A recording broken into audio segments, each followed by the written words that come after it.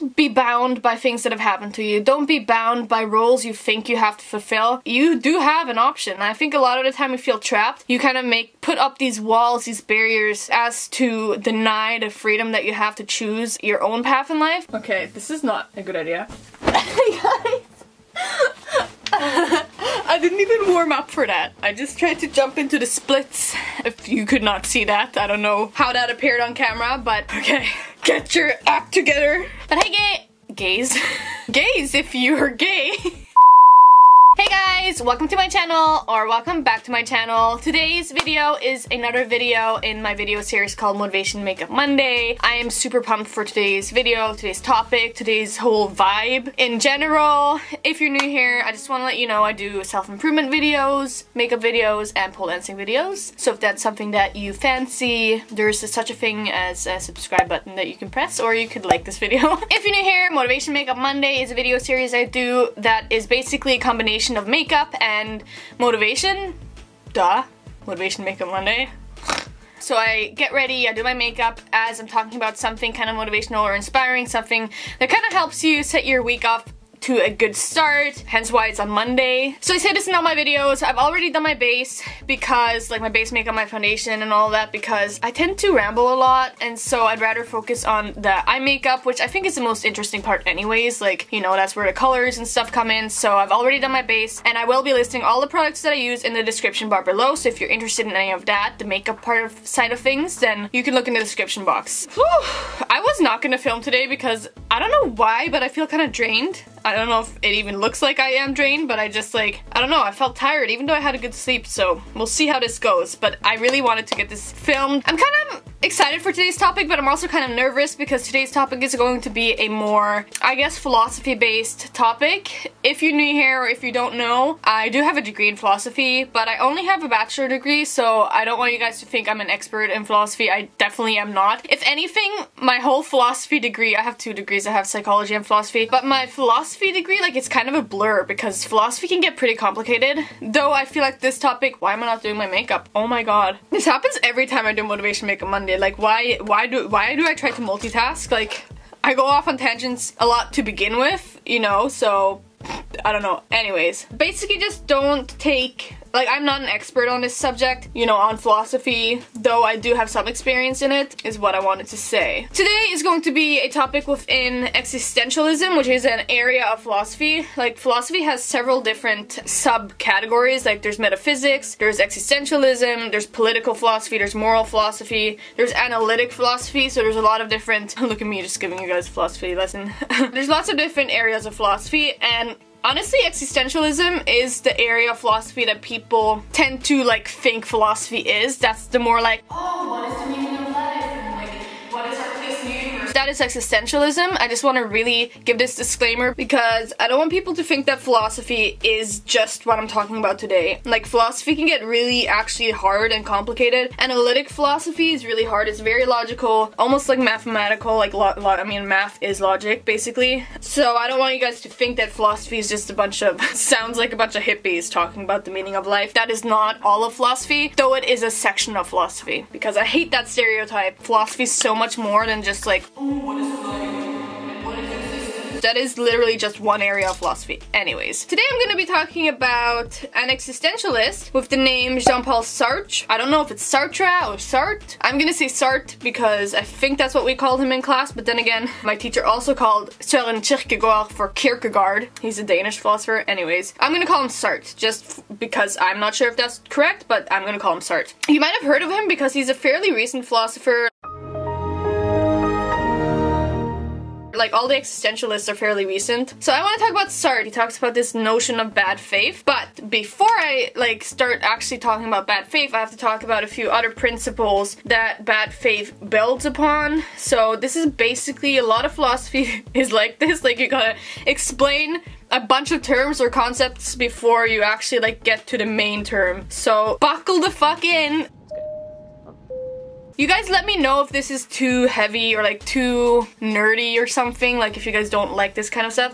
I don't think this is hard to understand. It's a fairly easy thing to understand. It's not, like, super analytic, logical philosophy. This is more like I said, what is life? What is the meaning of life? kind of like hippie shit. So yeah, I'm gonna just get going. So I want to start by talking about the concept of essence. And now essence obviously is a familiar word to us. Like we use it honestly almost in a way a philosopher does. Like it is what it sounds like. You know, what is the essence of a knife? To cut things. It's kind of like what something's meant to be, or what something has to do, or like to be that. I don't know how to explain that. Like the essence of a knife is to cut things. The essence of a bus is to transport something from point A to B. The essence of a phone is to transmit information. Like I don't know, the essence of something is what it's meant to be, what it's destined to be, what it has to do, or is used for. I don't know. Another discussion within the realm of essence, and this isn't an existentialist principle, this is just actually a principle that's been discussed in philosophy for like years, since the ancient Greeks, so it's nothing new to like existentialism. But yeah, another interesting thing, I could go off on a tangent about essence, but you know, for example, when you think of a table, what is the essence of a table? So, you know, you'd be like, oh, well, it has 4 legs and a flat surface. But then,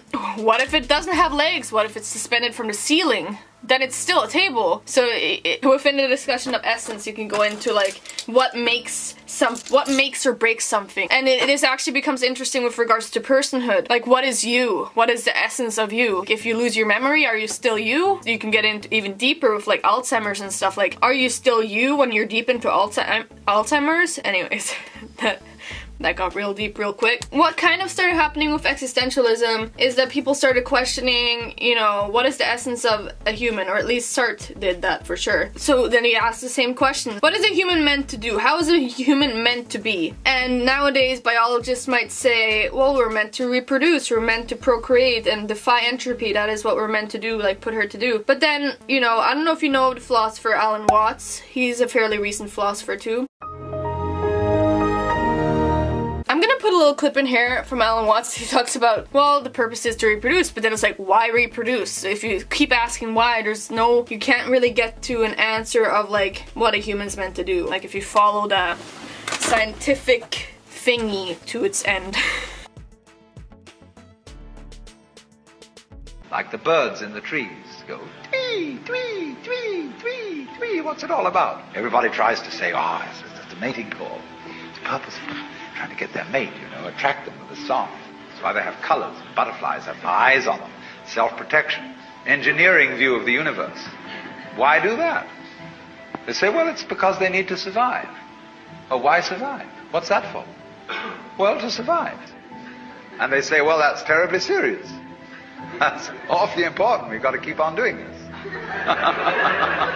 By the way, I'm doing a Halloween look. Wow! Valentine's look right now, like I'm doing red. Existentialism kind of came at a time where people were starting to become less religious, so people needed to find meaning in some other way than like you know, religion. So a lot of religions kind of work on the idea that we have a predetermined essence. Like humans are meant to be like A, B, C, D, like, you know, what is that, the 12 commandments? Humans are meant to be or act in a certain way. This is how humans are like predisposed to be, or like, I don't know, I'm not explaining it. So there is the idea that essence precedes existence, so you're already given an essence before you're born, kind of a thing. So existentialists basically just came along and they're like, wait a minute, there's not really a certain way humans are meant to be. Like it's not like humans are created to cut things or to do this or to do that. And so Sartre started this whole idea that existence precedes essence, which is the idea that, you know, total opposite to the religious idea, that we're actually kind of just like thrown into existence, kind of like I mentioned in my one video on why you feel lost. I'll link it up here. How we're born into a booming, buzzing confusion. How we're born into a booming, buzzing confusion. Like we're kind of born confused as fuck. Like what the fuck's going on? Sartre basically thinks that throughout life we create our own essence. Like we kind of bring our own purpose. We're not given a predetermined purpose or a predetermined idea of what we are. We actually, like, throughout our lives create our own reality, basically, is the idea. So yeah, he talks a lot about this thrownness. So we're thrown into existence, like I just said, into booming, buzzing confusion. You know, unlike a knife, we are not born to be A, B, and C, or I don't know, like it's kind of, yeah. I think I explained it enough. I don't have to like repeat it a million times. He's also a big proponent of this whole idea that I am what I do kind of a thing. Like, basically you have a responsibility to, you know, your actions define who you are, kind of a thing. Kind of came from him. Probably other people too, but... So, I have some more terms I just want to explain really quickly here, and it's so funny with philosophers how they, like, come up with new terms for things, or, like, a bunch of different terms for the same thing. So, I want to start by talking about the ensoi. I'm probably saying that totally wrong because it's French. I'm gonna put it up here. The ensoi slash being in itself slash facticity. I'm gonna call it facticity because it's the one that makes the most sense to me. So facticity is, so he thinks basically, I should have said this first, but he thinks we have kind of two parts of our being as opposed to a knife that only has one part, which is a facticity part. So the first part is facticity, and the second one is transcendence slash the porsoi slash being for itself. I'm gonna use just facticity and transcendence because it's easier that way and it makes the most sense to me, but I mean that might just be me. The first part of being is being with capital B, which means us humans, kind of anthropocentric, but whatever, is facticity. And this is the part of us that's kind of static, passive, set in stone, and like unconscious. So it is basically like, I don't know, there's certain parts of us that we can't change, our eye color, our certain facts. That's kind of how I like to look at it, like facticity, fact, that's how I looked at it. And also facticity might be like, you went through a rough childhood. This is a fact of your life. You can't change it. The transcendent part is the more active part, the one that can overcome its facticity, hence the word transcendence. It's changeable and it's conscious. So it's kind of like our consciousness, I feel. Like, don't have to make it more complicated than that. A knife would only have facticity, or any other object that is used for one purpose, whereas a human is both. It's both made of facticity and transcendence. And Sartre basically argues that there's two ways a human can like live with these two sides of themselves. One is living in bad faith, which is the one I really want to talk about today. And one is living constantly trying to transcend your facticity, so constantly kind of trying to be more than just a static, unconscious thing. So, yeah, and then the last thing I want to talk about before we talk about the actual bad faith. A big part of Sartre's idea of bad faith comes from the fact that he thinks we're all fundamentally free. We fundamentally can make whatever choices we want in life. That's not necessarily to say we have free will. That's a whole other kind of topic. But on a certain level, we're all free to do what we want. We all, you know, have the same options, decisions to make, kind of a thing. And this is especially true in light of the idea that we have no predetermined, like, God-given essence. Like, we have to kind of create our own essence throughout life, and so we're free to literally become whatever person we want to become, which I think is just so crazy to think of. Like, hello? Like, hello. Ooh, this is turning out kind of good. It's turning out pinker than I planned, but... So on the topic of freedom, Sartre is very much known for saying that we are condemned to be free. You might be like, wait, what? Say what? Like, we're free and, like, condemned to be free? How can that be a bad thing? Like, it sounds like such a good thing. Oh, we're free. But basically, this is where this idea of bad faith comes from, because he thinks that the idea of freedom is actually so daunting that, you know, in a way you're condemned. I like to, like, compare it to, you know, if you're at a supermarket and you're trying to pick something, whatever it may be, like, say tampons or something. And there's, like, so many different options, and there's so many different characteristics you gotta look through, and, like, you know, what is different from this one to that one. And there's just so many options that it actually is kind of overwhelming. That's how I like to explain it, like basically that, but with life. There's a similar thing when people fall into bad faith, is that, you know, there's so many options to what you can do with your life, and so much freedom that most people don't, that it scares most people in all reality. And this is where this whole idea of bad faith comes in. And I'll get to that after I've done my eyeliner. Actually, I'm gonna do my eyeliner and I'm gonna do like the rest of my makeup, because I kind of want to do my eyeliner and lashes off camera. So I'm just gonna finish my makeup and then I'll start talking about bad faith. How about that? Talk about bad faith. How about that? Just kidding. Catch me outside. How about that? Do you guys ever have a vision of something looking a certain way, or like you're doing something and it's gonna turn out a certain way, and then it turns out like totally fucked? Because same. I thought this was gonna look cute, and I feel like it just looked kind of crazy. Like, look at this hair, like, yeah. I thought it was gonna be cute, but I feel like I look like that psycho girlfriend or something, like. Oh, she's sweet but a psycho, a little bit psycho. So, we've finally gotten to, sorry, I can't, I'm that girl. I am that girl that just touches her hair all the time. Like, all my life I've done this. And like played with my hair. And it's not even as, you know how to say, it's a sign that a girl likes a guy if she's like twirling her hair, but it's like, no, I must like every guy then. We left off at the main topic of this video, which is, you know, what is bad faith, or this idea of bad faith that Sartre talks about. Are you good?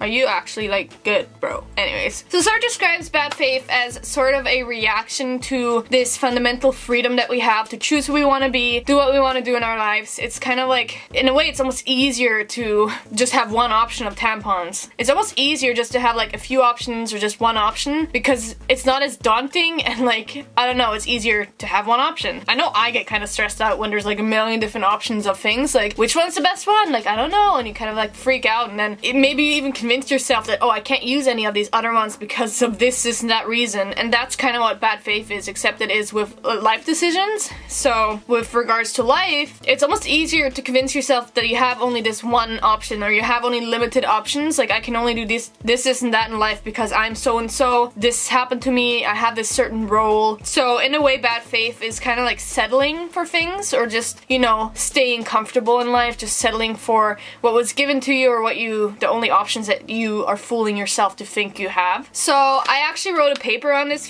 topic, and I'm just gonna read part of my paper. So I say, in place of the idea that we are free, we put limitations on our choices, making excuses as to why we cannot choose other paths than the one chosen. It is much more comfortable to be in the delusion that things are a certain way rather than confronting the possibilities given to us by life. So yeah, it's basically just what I already described, but in a more concise way. So some signs, telltale signs of someone being in bad faith, and by the way, I just want to say, I think that we all are in bad faith to a certain degree. Even the person that's the most ambitious and free in life, or like, I think that we all go through periods where we fall into more bad faith than others, and like, I don't know, it just kind of depends. Like, I don't ever want you guys to think that I'm like perfect, or like I always follow what I'm talking about. I think you can talk about something and not always follow it. Like, none of us are perfect. I don't know.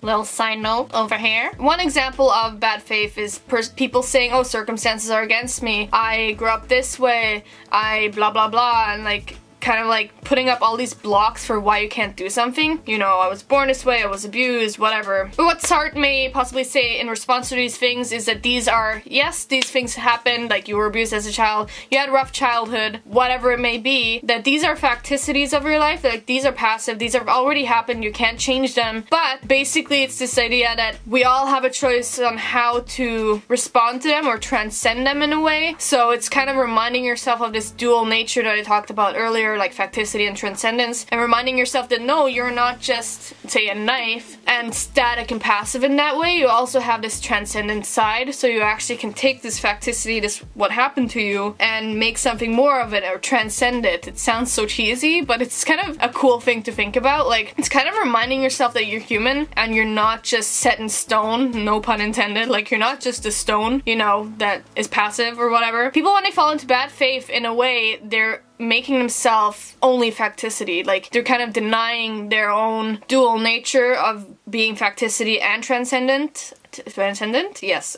It's as though you're a rock, when in reality you're a human who has both this passive side and this active side, if that makes sense. So I just want to include also here that in my paper I actually analyzed a movie, and in this movie, Remains of the Day is what it's called, and I don't remember the whole movie right now, but I know that there's this one character called Mr. Stevens who is like a butler, and that's like basically him, like that's his role. I analyzed him as being in bad faith, so he wouldn't like say his opinions because he's a butler, he doesn't speak opinions, and so he kind of is set in this role, and I think his dad was a butler. I've waited at table every day for the last 54 years.